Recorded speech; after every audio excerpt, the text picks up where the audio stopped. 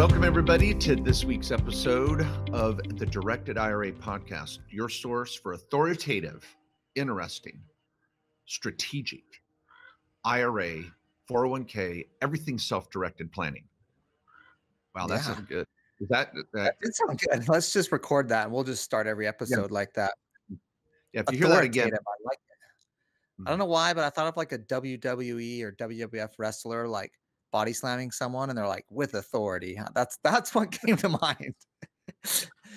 Yeah. So I thought we should have had some music in the background. We'll have to work on that. Well, yeah, anyway, my name is Mark Kohler. Yeah, my name is Mark Kohler. I'm a tax lawyer and small business advisor, just an entrepreneur at heart, love an American dream in Main Street America. And I'm here with my illustrious, another good adjective, like that, Matt Sorensen, who is the author of the Directed IRA Handbook, the best-selling book in America on how to self-direct your retirement account and control your future. Man, we just need to freaking reward me today. That I mean, did you take some like lessons or something? What's going on? All right. Well, he pulled that out of his butt. That's definitely not. Yeah, you're making us sound really cool today for the podcast, but we're grateful you're here, and we've got a lot of prior episodes, of course, on what is self-directing and all those topics. We want to focus on an important item, though, the inherited IRA, sometimes called a beneficiary IRA. A lot of people self-direct these accounts. I mean, it's with retirement accounts being around since the 70s, these are now starting to pass on to the next generation. And so we're seeing much more of these accounts. Yeah, but it's also sometimes called the holy grail of IRA accounts. Yeah, it is. Can you live with we'll go through some of these reasons on why this is the thing. Like if your, parents, whoever it is, pass away and you're hoping for some asset to inherit, let me tell you, the one thing you want to get, if you get $100,000 in gold, $100,000 in a checking account, $100,000 from life insurance proceed, or $100,000 in a Roth IRA, those assets are not equal. I know they're all $100,000 and you're thinking, well, what's the difference? Trust me, the Roth IRA, listen, we'll tell you why you want that asset over anything. Okay, so that means you do not share this podcast with your siblings, although we want you to share this podcast everywhere you can. This would be the one that you want to keep in your back pocket, because when you're at the poker table, that didn't sound good, Matt, right? I mean, we've got to give a disclaimer here. Yeah, the poker table. That's a little, let's just say when you're at the dining table, discussing the options. It's a somber day. It is. And I will, on a good note, I mean, on a professional, sensitive note, we should have given this disclaimer initially. When we're talking about death and inherited assets, in particular today, the IRA or the 401k, please know that we're trying to just make this topic palatable. It's no fun talking about death. And we know some of you may have had some family members or friends, especially affected by COVID this year and passed away, or just normal wear and tear or some crazy accident. But we just want to say be patient with us. We're going to make this as enjoyable as we can, which might involve some puns or jokes about dying. Hey, we're all going to die. Okay, how was that? Was that okay? Are we? That's okay. And that's true. We will all die. So we just want to talk about what happens to your retirement account. So let me say one other thing, though. This is important for those that are self-directing, because we're going to walk through the options here in a second. The one thing you have to keep in mind, if you're self-directing an inherited IRA, you have to be careful, because you do need some liquidity at a certain point. We're going to go through that, but I just want to say that as you're thinking about self-directing an inherited IRA, there's some timing rules here where eventually that asset needs to be sold so you can get it to cash to then distribute it out. We'll go over that here in a moment, but I just want to say that it does take a little more planning for self-directed accounts than others, but it's still very doable, very easy. Lots of our clients are using inherited IRAs to self-direct. Yeah, and I've got some other news or some fun items that are unrelated to this. We'll come back to that later. But I would suggest this be our approach to the topic. Tell me if Matt's the expert, so I'm going to throw this out. Why don't we talk about inheriting a retirement account if you're a spouse, Yep. and inheriting a retirement account if you're not. Yep. And Agree.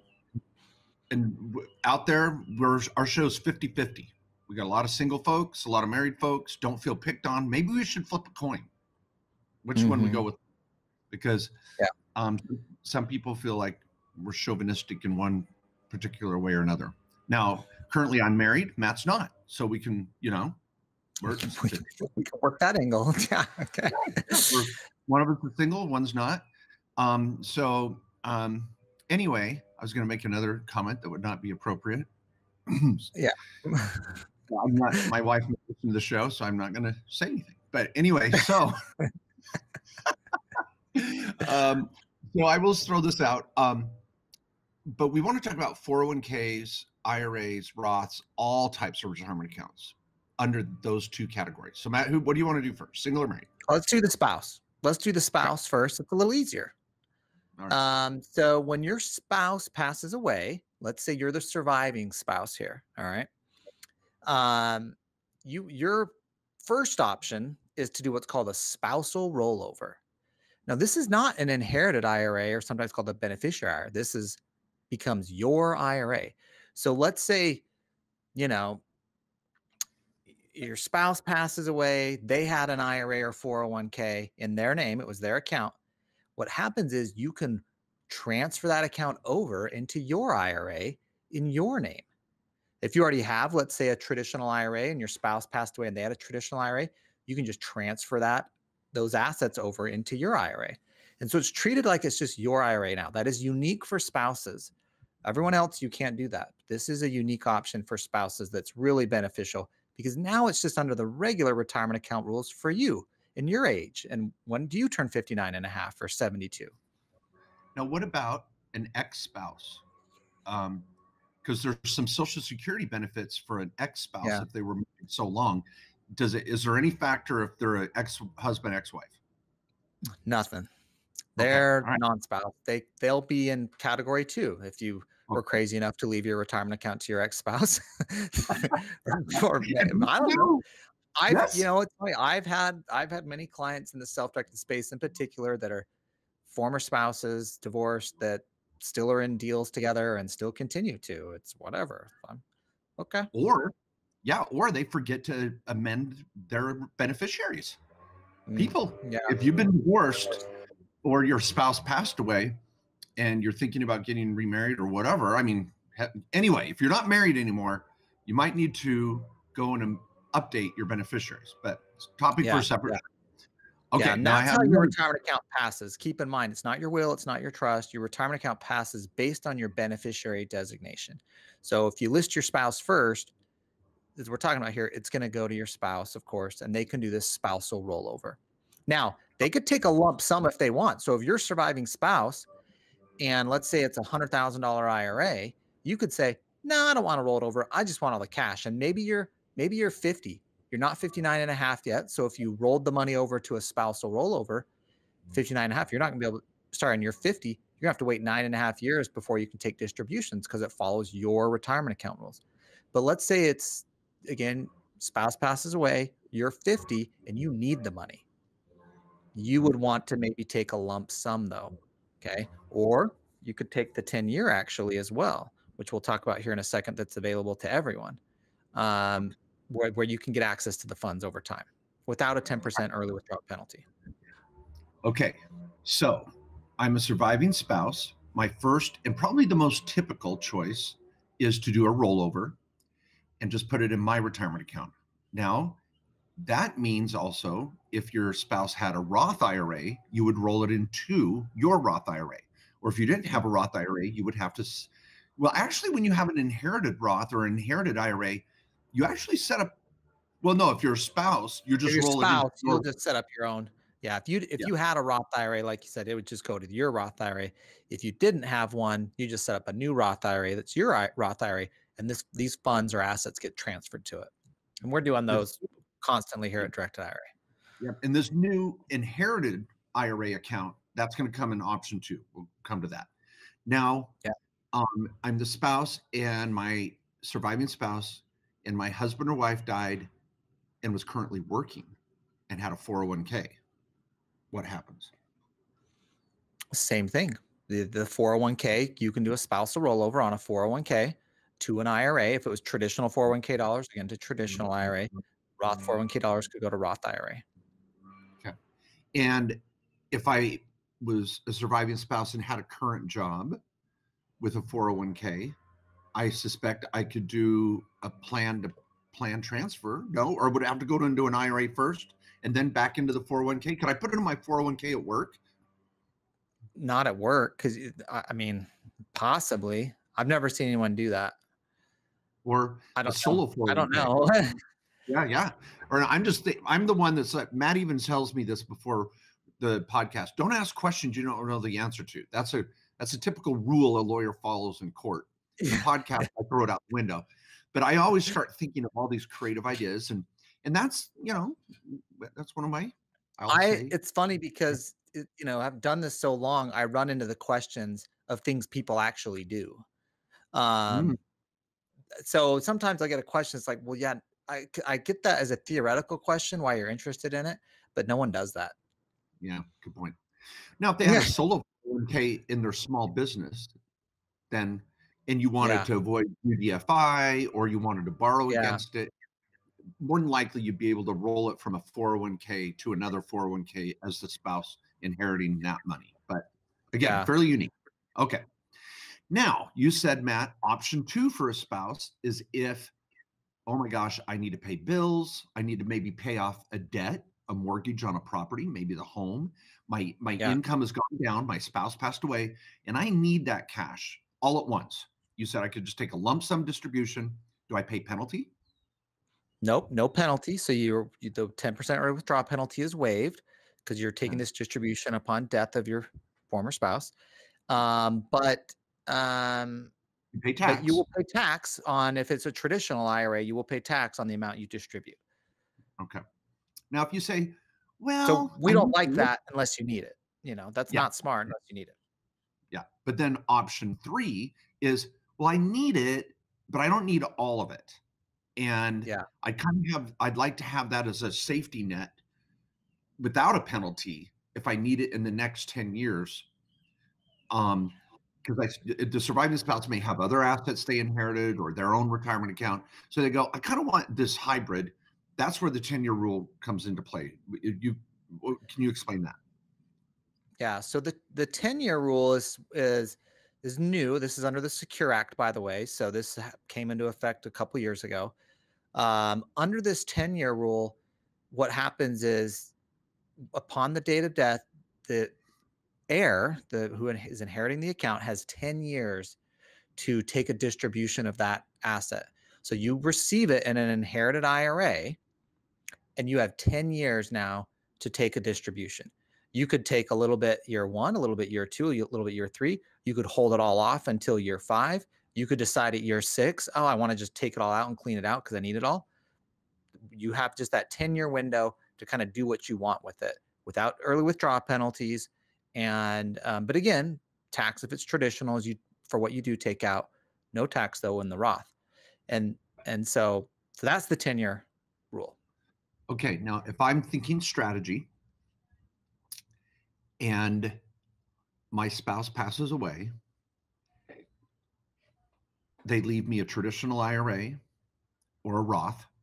And remember, a 401k is going to be in the same character. It's either going to be a 401k traditional or 401k Roth. Yeah. If I inherited a Roth, I would be inclined to say, do the 10-year on the Roth and maybe do the rollover on the regular traditional. Because if I did the 10-year, if I was a spouse, I'm thinking I'd want to have that Roth inherited because then I could pull it out tax-free anytime in the next 10 years. And I'd have to drain it in 10 years, but at least there'd be no penalty and no tax. If I do a rollover and I'm not 59 and a half, I'm going to have problems accessing that. Yeah. It depends on what you want and how old you are. Let's say you're 50, well, you're going to be in 9.5 years, you're going to be able to pull that money out of your Roth anyways. If you did a spousal rollover to a Roth IRA, Now, you won't Mhm. have access to it for that 9.5 years, but eventually you'll get to the money. But you can keep it invested as a Roth through the rest of your lifetime, Yeah. within total tax deferral, growing tax free, coming out tax free. So I actually would go the other way, frankly. I would say go Roth as a spousal rollover, and maybe you do the 10-year on the traditional, because if that's a pot of funds that you're like, well, maybe I'll need that money. And frankly, you're only going to pull that money out if you got a low income, right? So Mhm. you're not going to pay a lot of tax on it because you're only going to be using it if you need the income. Um, yeah, so and I probably go, if you're like, I don't need the money to live on right now, do spousal rollover on both accounts, Yeah. Yeah. and just Yeah. continue the same tax deferral. So I think what you want to do is take an assessment here and say, do I need this money or not? Can I let this stay for the long term? Um, do I need the money or not? Now, let's say you're already 59 and a half, a spouse, you're over 59 and a half already, do the spousal rollover all day long. Absolutely. Because All day long. there's no question at that point, because you can take the Yeah. money out day two once you roll it over. Now, here's let's talk strategy still. This is where I think Matt and I complement each other. I'm a button pusher. I was a little kid at the elevator and start pushing buttons just to see what happened. Um, as I think most 5-year-old boys are. Um, so I would think that if I'm trying to build up my retirement and I'm married, if you've got the funds from the success of your business or you're building wealth, when possible, you want to double down. I would want to build my wife, Jennifer's Roth at the same time I'm building mine, because if she passes away, I'm going to have both. And vice versa. If I pass away, she'll have both.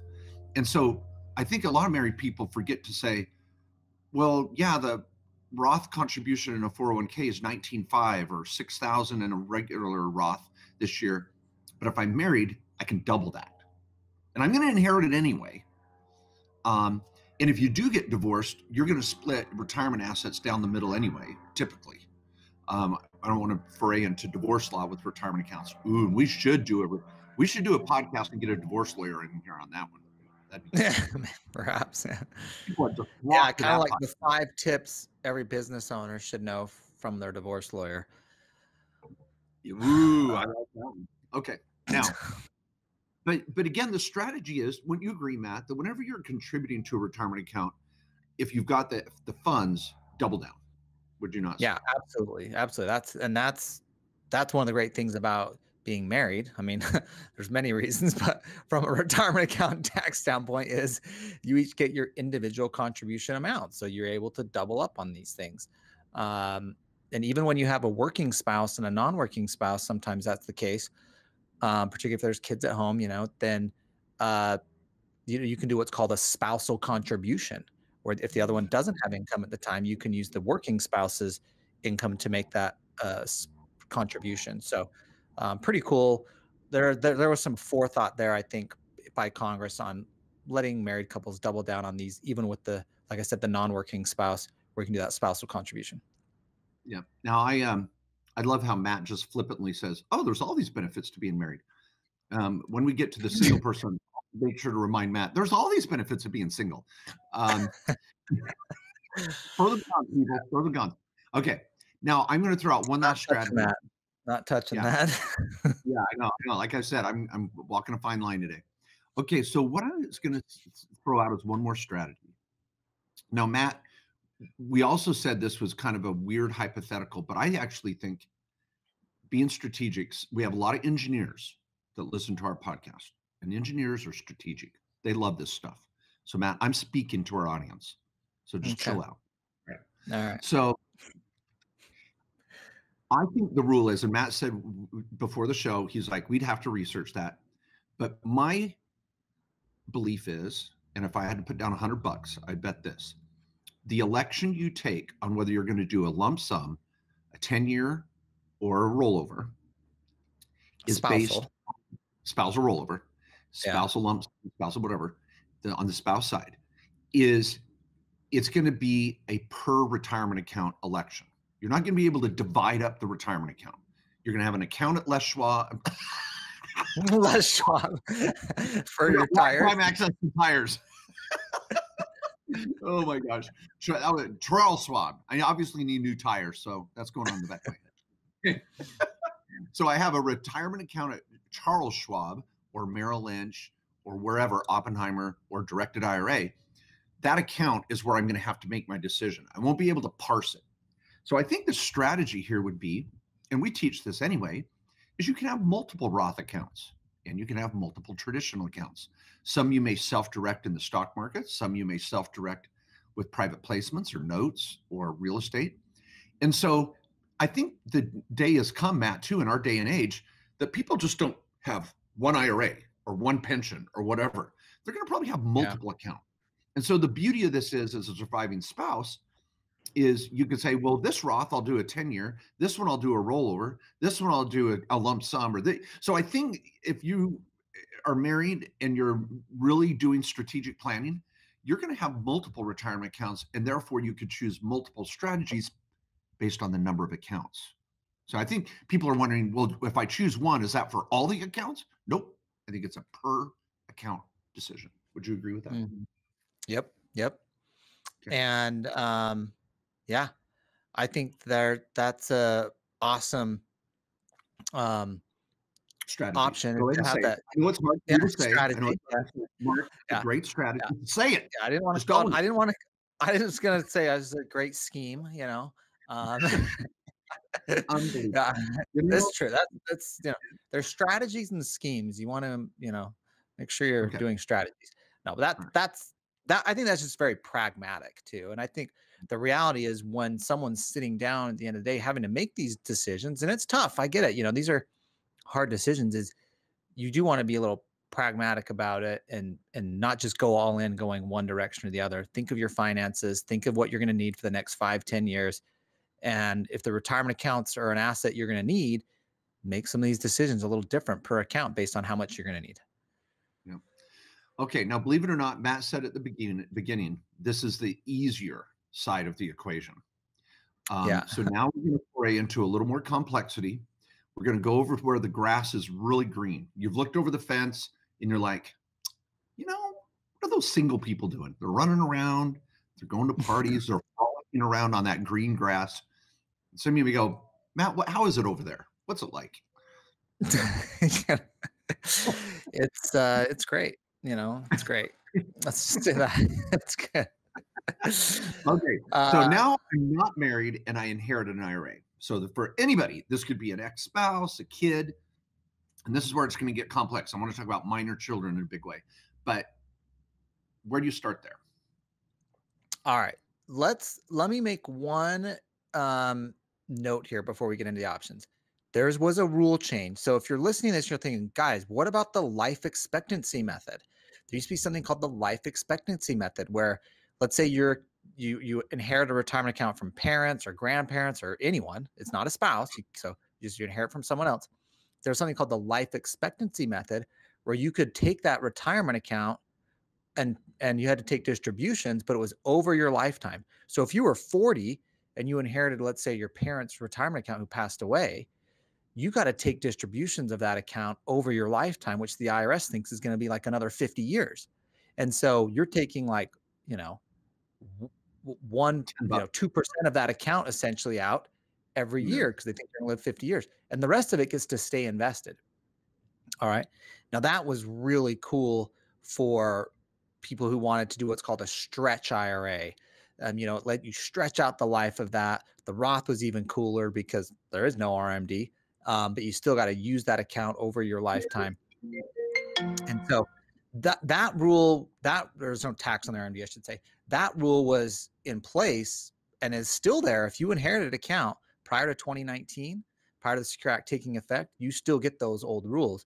But for people setting up accounts now, their inherited accounts from someone that passed away, in the last year or two now, you're operating under these new rules. So I just want to note that there's this life expectancy method. Some of you may be on if you have an inherited IRA previously. You're following those old rules, which are great for like the child that received the parent's account, and you get to take it out over your lifetime now. Okay. Yeah. And one aspect of that too was if you got it from a grandma or grandpa or a spouse that was over age 72 and or 71 or 70 and a half, and they were doing what's called RMDs, required minimum distributions. And we probably should have defined that term earlier. It was a lot more applicable under those old rules because an RMD said you're required to take a minimum distribution over some sort of calculation. But all that's gone now. So it doesn't matter if they were already doing RMDs, they were over 70, it doesn't matter how old you are anymore. The government said, we don't want to let anybody sit on these retirement accounts longer than 10 years, period. Which Yeah. kind of sucks. So, all right, let's go over your options now. You're a non-spouse inheriting an account. Maybe this is the boyfriend inheriting an account, or this is the, the child, whatever. Okay. Okay. Your first option is lump sum again. You can just take a lump sum. All right. And that, again, you're going to get taxed on it. There's no 10% early withdrawal penalty, but you'll be taxed on it if it's traditional, no tax if it's Roth. One thing I've seen in this that's important, that's an option too, is to disclaim it. And we've had that recently, where let's say, grandparents pass away and passes the account. The beneficiary on the account is your mother, and your mom's like, well, I don't want it. I've got plenty of assets. They can disclaim it and pass it down to the next beneficiaries, which are maybe grandkids. Or even maybe a different sibling or something. So we've seen that where you can disclaim to kind of let the account go down to the next generation, who may have better use for that asset. So just that's an option too, is always the disclaimer. But it would have to go to. But if I'm right, it would have to go to the contingent beneficiary that was listed on the account by grandpa and grandma. Mother can say, "I'll just claim it and give it to my favorite kid." Nope. It's number 2 on the list that grandma or grandpa chose. Exactly. Okay. Yep. Which is so that would have had to been planned out.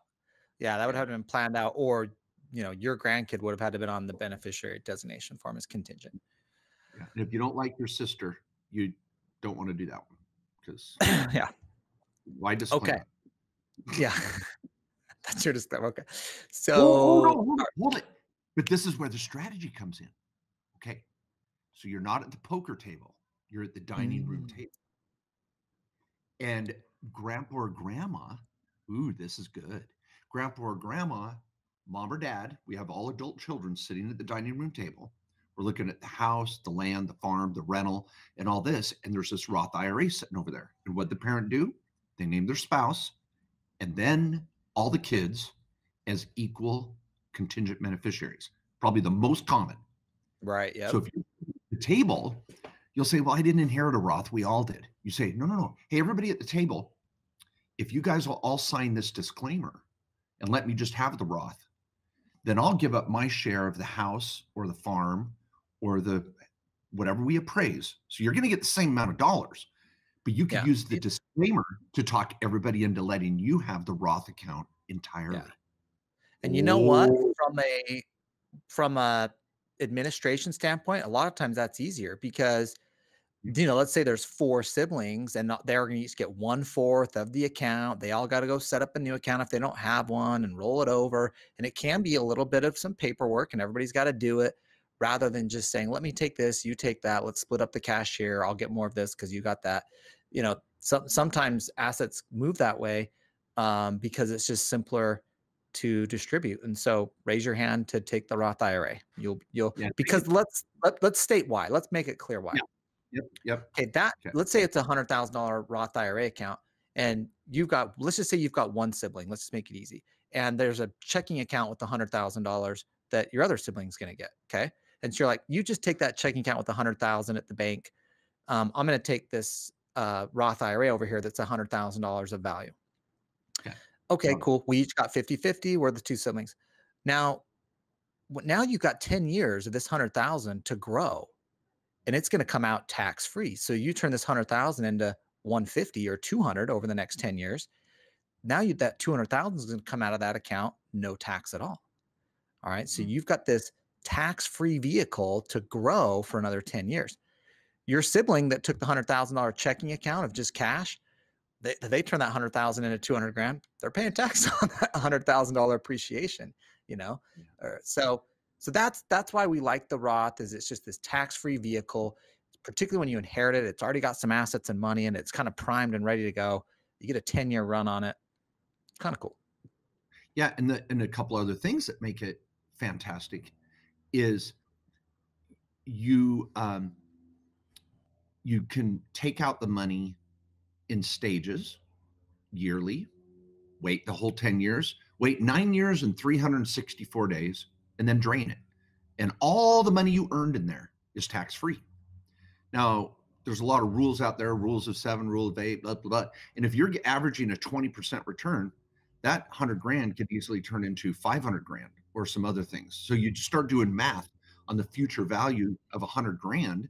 You can pull up any website calculator and do this and put in an interest rate or a rate of return, because you're listening to this show because you're like, hell, I could take that 100 grand and do notes all year long with points and interest. I could average 15 to 18% every year. You do the math on that. That's all tax-free. And the beauty is you can take it out anytime you want. You can just walk over there to the ATM next year on a Thursday in November and go, I need 50 grand. I need 20 grand. No penalty, no tax. That's why it's the holy grail, baby. Boom. Yeah, that's the trick. There you go. Okay, let's say you don't want to do lump sum. We've discussed this 10-year rule just briefly there. That's the most common option I think a non-spouse beneficiary can do, is that you have 10 years to distribute the assets. Yeah. We can't do the spousal rollover. Yeah. That doesn't work. Correct. That's unique to spouses, where you can go into an account in your name. So if you're not a spouse, you're going to be the lump sum or really the 10-year rule. Yeah. And that's why I wanted to just say it, just so you all were like, well, can't I do the rollover? Nope. So just to get it out there so that there's no miscommunication, or is that one rollover option is unique to spouses. And you say, well, it's my mom, it's my dad, doesn't matter. It's my ex-wife, it's my ex-husband, doesn't matter. So you've got to be married as of the date of death, and in order to make that election to roll it over to your same type of account, whether it's a Roth or traditional. Yeah. But your two options are stretch it over 10 with no penalty or tax, and I can take it at any time, whether it's Roth or traditional, or do the lump sum. Now, can I explain what IRD is, Matt? Okay. Sure. I think I need to say it. So IRD is called income in respect of a decedent. Now, this is the bad news of the show. Oh, by the way, I've got good news and bad news I have to tell you about. Okay. Ooh, okay. Okay, we'll come to that right after. But the bad news here, if anything, is this IRD. Because you might say, well, if I inherit something, I don't pay tax.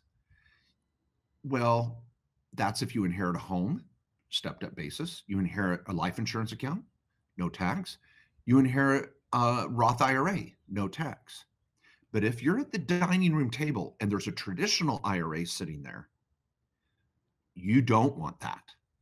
You want to say, hey, bro, sister, take the traditional IRA. You can stretch it out over 10 years. And they're like, oh, that's nice. But because mom and dad never took out the IRA and paid tax, the person that inherits it has to claim that income in respect of a decedent and pay the tax as if mom and dad had taken it. So the strategy is here, and this is like you're playing rook, you're playing poker, you're playing who knows what card game. You're going to want to grab the Roth, and you want to get rid of or discard the traditional IRA, because you don't want that IRD. That income in respect of decedent sucks. And so when you take a lump sum, you have to pay IRD, and it's not at mom's and dad's tax rate. It's at whatever your tax rate is that year, your marginal rate. So if you've already made 200 grand that year, or 50 grand or 100 grand, when you pop in that IRA money in a lump sum, it's going to bump you into a higher bracket, and you're going to have to strategize over 10 years. That's why Matt, of course, said, take the 10-year, damn it. It's just better that way, because you can even spread it out over 3 years and just keep yourself in a lower bracket rather than going to the highest bracket all at once. Now, if you got to pay off the mafia, or you got a huge mortgage and you're going to lose the family farm, maybe you have to rip the Band-Aid off and pay a crappy tax rate. But if not, you want to strategically take it so the IRD keeps you in a lower bracket over that 10 years. Do you like that? That was pretty. I like that. Yep. I was skeptical of me explaining IRD. I was like, it's leave it to a CPA tax lawyer to throw out an acronym that even I didn't know after reading this stuff for so long. All right, what's the good news and bad news though? Oh, okay. So the good news that you have IRD, or that was the bad ones? No, okay. This is off topic. Just keep the show lively and interesting.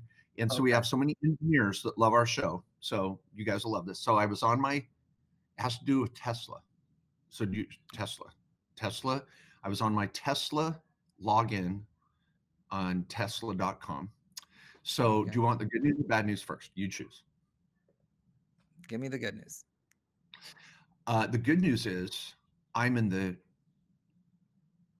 front 1/3 of the line for my Cybertruck.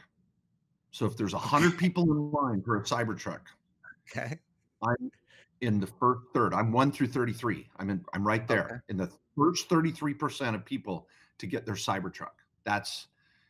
They finally have. You can do a calculation. If you go to Tesla and you've ordered a Cybertruck, you can do the math to figure out where you're at in line. So that's the good one. And the bad news is that bad news is I'm number 232,000 and change. But that's okay, because I thought the bad news is you'll be driving a Tesla truck. One day. Such a jerk. I can't. No, a Tesla. Everybody wants a Tesla truck because they're so kick-ass. They're so cool. Almost bulletproof. Elon Musk did. He did the first test case with this baseball bat, but it's improved. But the Tesla truck is looking good. 2022, they're going to start delivering. And I'm number 232,000 and change. There's over 750,000 orders now. So I'm in the front third of the line. Cool. You don't want a GM truck? Do you know GM is going all electric by 2035? Boy, how old will I be at 2035? I'll be driving a lowered Cadillac in Boca Raton in 2035. I'll be cruising around Boca Vista. Boca Vista. I'll be driving a golf cart around, Florida communities, calling out people leaving their garbage cans out on the street. Hey, get your garbage can in. Sure. All right. Okay. Sorry for the diversion there. Pardon the little joke there in the middle. I appreciate that, Mark. That was funny. Okay. All right. Let me say this on inherited IRAs, because I made this point at the beginning. Again, if you're self-directing, you have to think of this stuff like, all right, if I took the 10-year rule, I eventually got to sell this asset in 10 years. So let's say you inherited a self-directed account and it's an inherited IRA now, and it's got a piece of real estate in it. Okay. Well, that's not a liquid asset. You're just going to sell, on the market, whatever it's trading at the last day of 10 years to meet the rule, right? You got to plan for that. Make sure you sell it. The market's not going to coordinate, its appreciation rate for you. It could be good, it could be bad. So maybe once you're hitting 7 years, you're starting to think about that. Like, all right, should I sell it now? Where am I at? Do I need the money? Don't wait till the last year to make that decision, unless you've got the magic crystal ball and know that's the exact time to sell real estate. So just keep that in mind. There's a little extra consideration for self-directed accounts that are inherited. Okay. Now, next, strategy. As some, non-friends would say, scheme, and hurt your feelings if you're out to dinner this weekend. but Matt would never do that to me. He would never use that Mm. word. But It okay, was, it was only in jest. Yeah. I'm just not here for color commentary. Here's the strategy I think is very important. What about kids that should not inherit my retirement account? They may be immature when it comes to money. They might have a drug addiction or some sort of addiction. They could be in a bad marriage. They could be in a community property state. I mean, there's a variety of reasons. Chasing them, debts and creditors. IRS is after them, or who knows what. And you might have a 5-year-old, a 7-year-old, and you've already got 500 grand sitting in an IRA or 401k. And you're like, well, you guys drafted a trust for me where the kids get money when they're 25, 30, and 35, and they get money for college, money for a wedding, money to start a business, buy a first home. But we don't want an 18-year-old running around with 500 grand. And by the time that 5 or 7-year-old gets to 18, that 500 grand is probably going to be 1.5 million because you're self-directed. You know what you're doing. So what do? Well, before the Secure Act, approximately 8 to 10 years ago, there was legislation passed for what's called the see-through trust. Now, the see-through trust is a provision under federal law that says if you draft a trust that meets 4 criteria, then when you die, you can name the trust as the beneficiary of a retirement account. And we're going to look through it and let the kid or whoever the beneficiary is, well, I'm going to say it this way. We're going to look through it and let the trustee make any tax elections on behalf of a beneficiary that make the best sense or the most sense from a tax perspective for the beneficiary without taxing it at trust rates. Now, and I'll shut up here, Matt, and I know you got a lot to say on this too, but the problem was before this is parents would say, well, if I've got $100,000 IRA, I'd rather pay tax at 35% and give the kid 65 grand when they can handle it, rather than just give them 100 grand now and have them blow it, even though they might be a lower tax rate. Because what kids will do, guess what they're going to choose? Lump sum. And then they're going to be driving around a Ferrari, and you're going to be up in heaven very disappointed. At least we hope you're up. Okay, you hope you're up.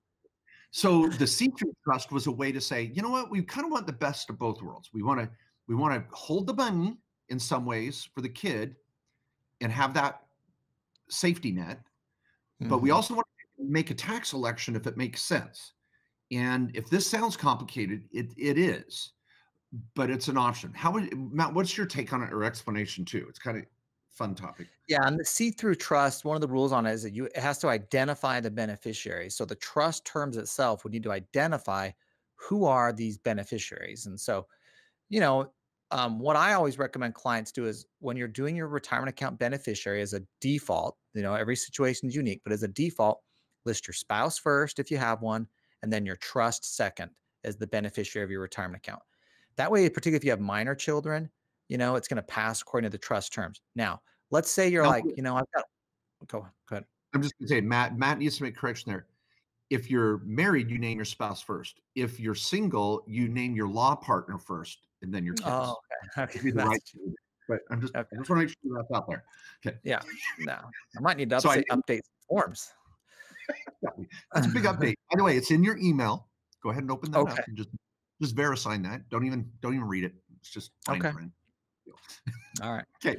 All right. So the beneficiaries get this IRA. The beneficiaries get this IRA.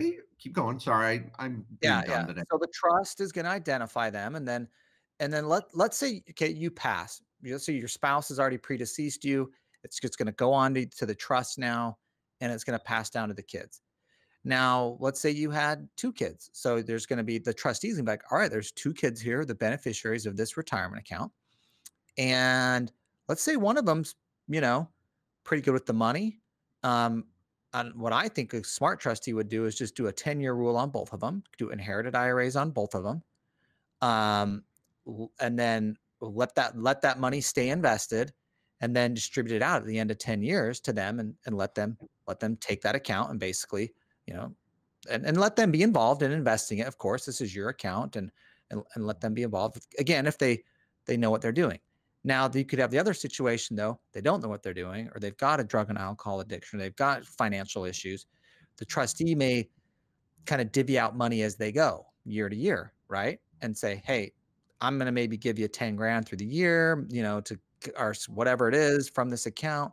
But the trustee can kind of dole that money out according to the trust terms of what you have had in there. And our estate plans have those standard terms in there for addiction or creditor issues where the trustee can withhold distributions of any asset, the retirement account assets that they are controlling here, or, any of your cash accounts or equity in your house, whatever may come. And in our standard trust design for every client in the country, single or married, we have this see-through provision. So we comply with those 4 parts of the test. And I've got a really touching story here. I'm not just here for jokes too, but here in a moment. But you want to maybe elaborate on that provision. So we charge $1,500 for an estate plan. Any state, single or married. That's our standard. You get an hour or so with the attorney, paralegals that are to help you. It freaking rocks. And we meet people all the time that said, well, I spent $3 grand or I spent $5 grand. And we're like, well, look at our docs. Yeah, at least I've had clients 10K plus on estate plans. It's really bad. There's a lot of lawyers that value bill, and we're not liked by a lot of attorneys that are in estate planning realm because they think we're too cheap. And we're like, the docs rock. We've been building it for 20 years. They have every bell and whistle your freaking docs do. And we just want to be affordable. Now, it is true, though, when we have a client that has a net worth that requires an AB trust, or here's what I'm getting to, you want to kind of put some provisions like Matt just said, where the trustee has this ability to divvy out money, do the 10-year deal, but at the 10th year, when this kid or one of them shouldn't really get the money, we want to type in provisions that you give to us that we would say, you know what? Take the distribution into the trust, pay a higher trust tax rate, even though that logically that would not be a good move financially, but it's a good move personally for that child. And so when clients come to us and say, well, I want your trust, $1,500 sounds great. And then in our consult, we talk about things like this, his kids, her kids, married, second, blah, blah, blah. We're going to add some hours there as you want to kind of fine tune things. And that's okay. But we don't have this flat fee where everybody gets hosed for $5 grand or 10 grand.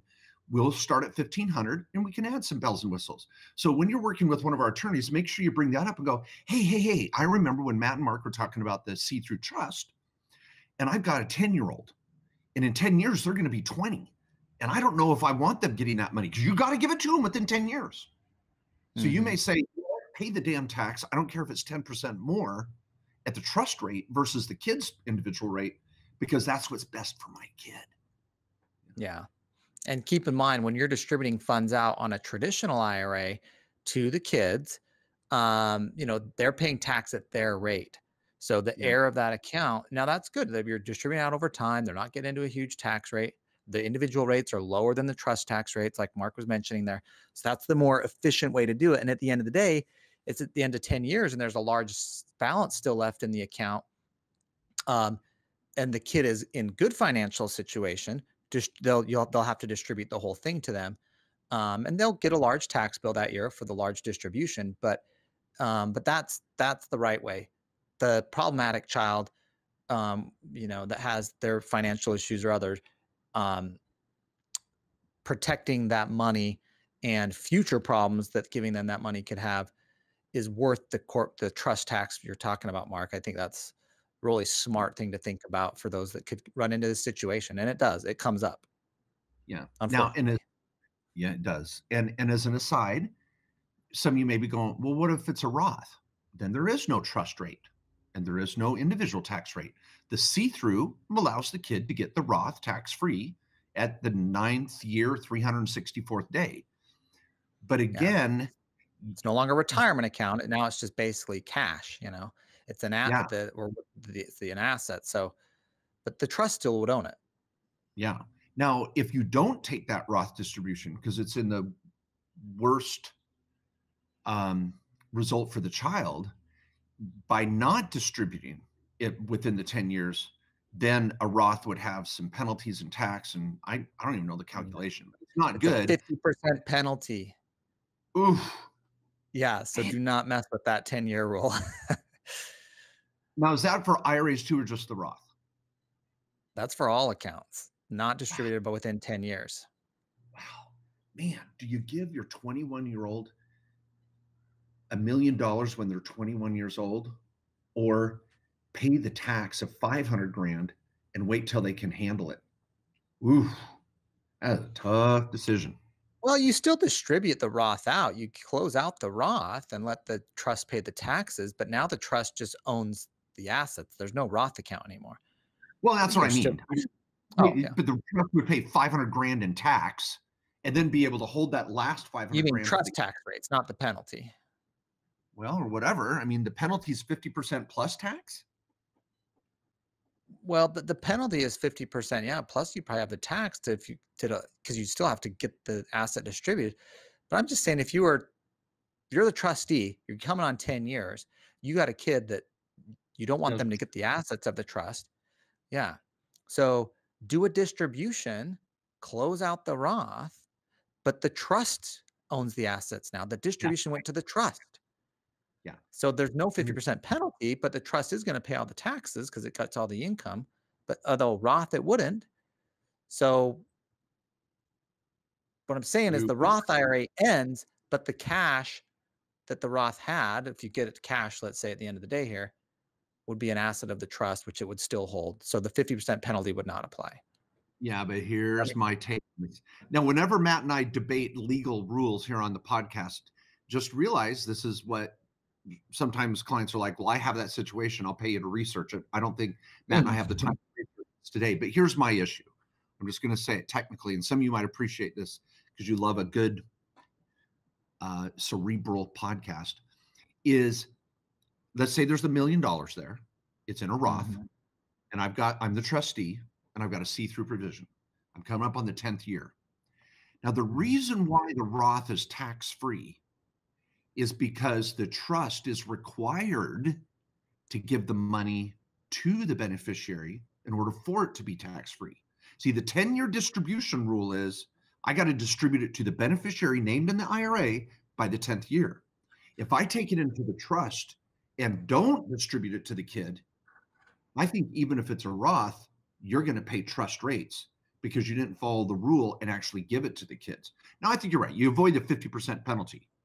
Right. But I agree with exactly what you said. Yep. I agree with exactly what you said. Okay. So the Roth would probably pay tax. You'd pay tax on a Roth, which normally. Yes, that makes sense, which sucks, but. Yeah. Okay. Well, if that got deep for you guys, we're sorry. That was pretty geeky. Yeah. Now let me tell you a heartwarming story, and it's also a scary story. And I've got to be really careful with the details because this is a current client and a case in our office. But I met with this client twice in the last 2 weeks. She is now 21 years old, ironically, based on some of the other little comments I made throughout the show. She actually is 21 years old. She has 3 younger siblings, and her mom and dad both died within a month or two of each other about 2 years ago.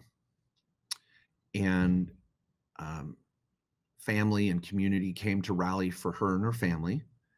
And I was recommended to help out, and I helped out, and I've been doing it pro bono and helping this oldest daughter who's 21 now. And I don't want to get emotional, but I've just been so impressed. There was assets, there was no will, no trust, there was retirement accounts, there was Social Security, all sorts of stuff. And to this girl's credit, she freaking put it all in the bank, went to college, and I swear she spent 5% of it just on really basic conservative items.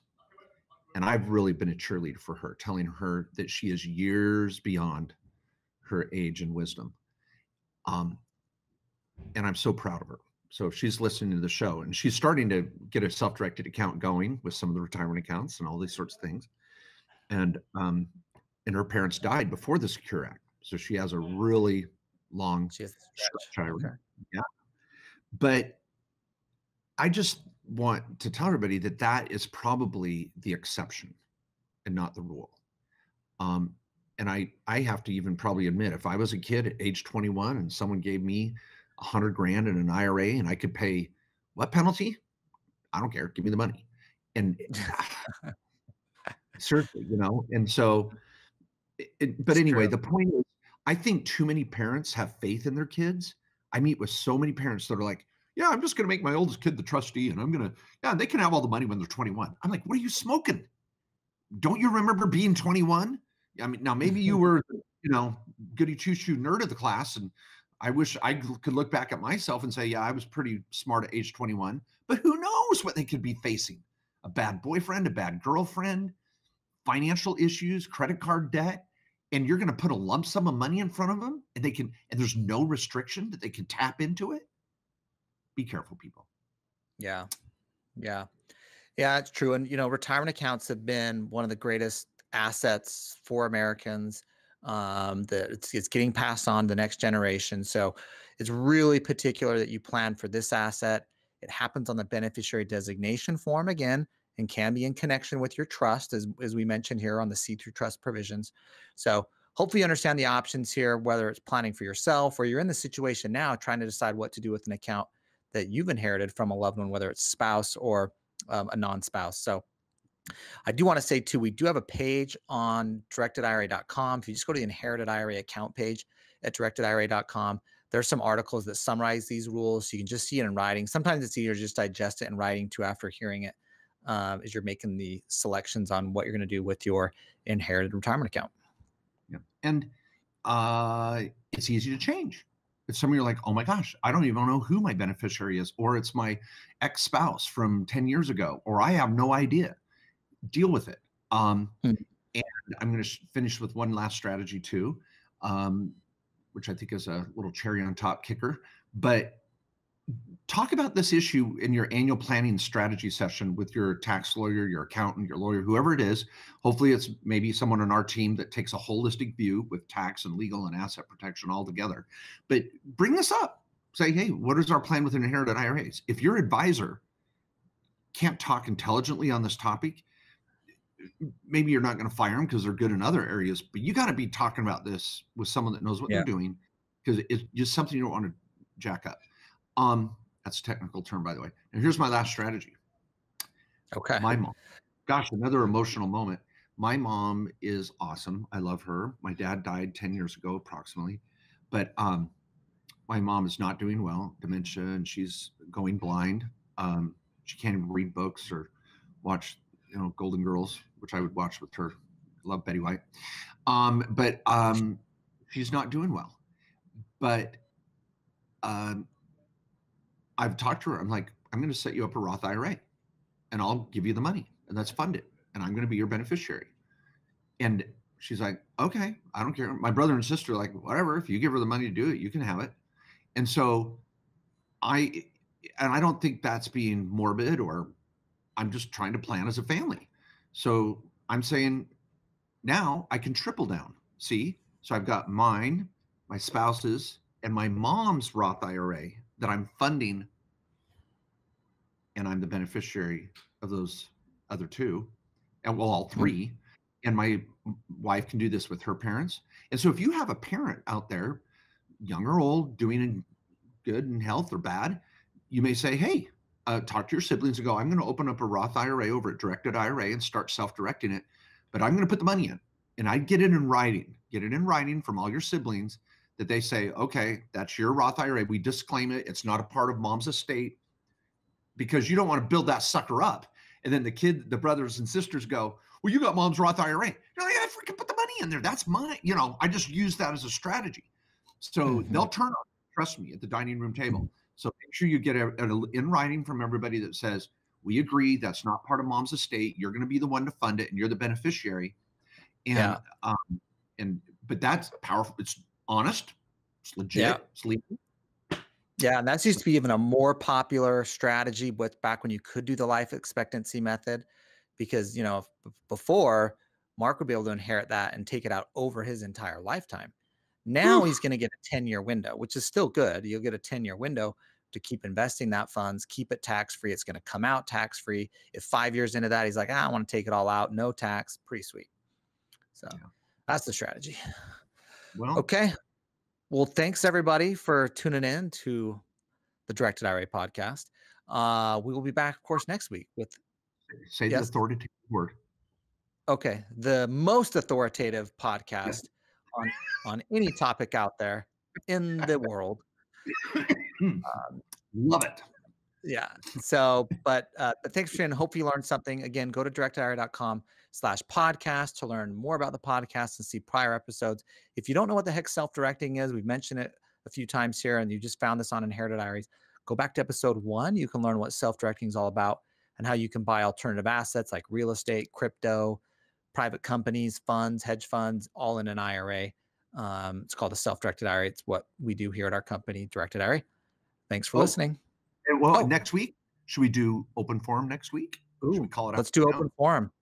Good. Okay. Yes. So go to directedira.com/podcast where you can enter in your questions. We will be fielding those questions during the open forum podcast next week. Love it.